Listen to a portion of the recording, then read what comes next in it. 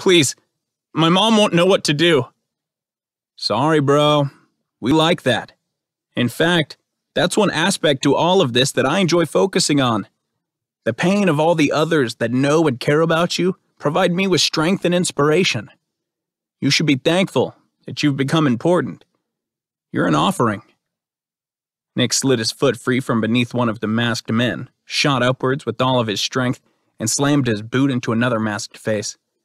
The figure stumbled backward and grabbed at his mask, but the killer prevented the figure from removing it.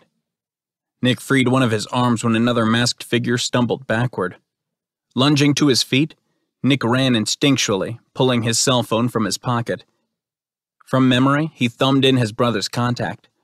The pain throbbing from his wrist was intense and prevented mobility. He was certain that it had been broken. The phone fell. Nick's stomach felt like it had filled with ice. The rectangular plastic communication device that had meant so much to him slid beneath a stack of wooden pallets that lined the tall cement walls, which appeared damning. He only hoped that his call had connected and that his brother would answer, hear the struggle, and notify the authorities.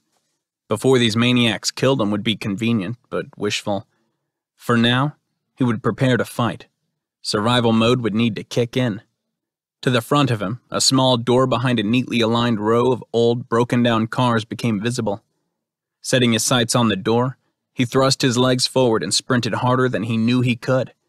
Earlier, he'd downed many drinks and had been drunker than hell, but right now he was sober. His vision was clear. Tongue dry and swollen, it stuck to the roof of his mouth, which made it hard but not impossible to breathe. The only thing that mattered was reaching that door.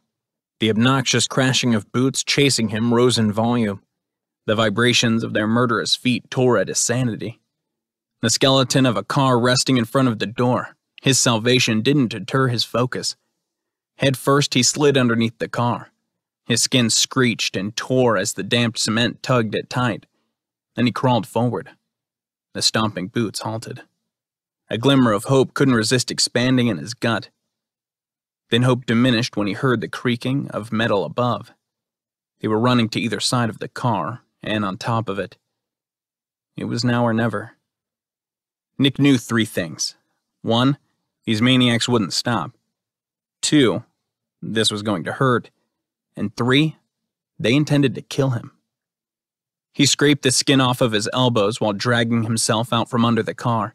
He looked up and saw the metal doorknob. He rolled to his feet, grabbed the knob, and twisted. It was locked. What?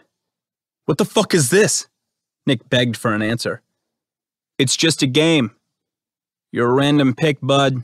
Sorry, one of the masked figures said with eerie calmness. Then a wet towel whipped across Nick's face. The soaking wet tip of the towel snapped into his naked right eye. A million nerve endings exploded painfully. The scream came from his soul. The lens of his right eye ripped free. No one saw it, and no one cared. They dragged him away from the door toward the metal tub at the entrance to the warehouse. A strong metallic odor stung his nasal passages. He knew that the towel had been soaked in some form of chemical. His eye burned badly. Stars, white dots, and then blackness clouded his limited vision. He fell from consciousness. After some discomfort, he was being submerged in freezing cold water. He saw all colors. A rainbow of different colored clouds erupted before his black vision. A euphoric sense surrounded him. He felt lucid, like he'd taken morphine. He was suddenly comforted.